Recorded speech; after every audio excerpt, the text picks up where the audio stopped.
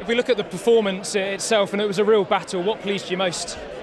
Yeah, look, I think our defence was really strong, very physical, and then the sort of tactics that we put in place about turning them and pressuring them and making them have to play down their end of the pitch with our kicking game was successful. And you know, sometimes it's not pretty, but when the rain comes in like that second half, I thought it troubled them, and it meant that we were successful in the end.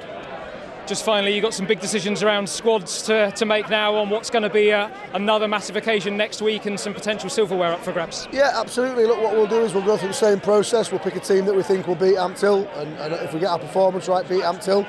It's important that we get the feedback from the game, makes us no bumps and bruises. But after a good win like that, you hope that they're a little bit less sore on a Sunday morning.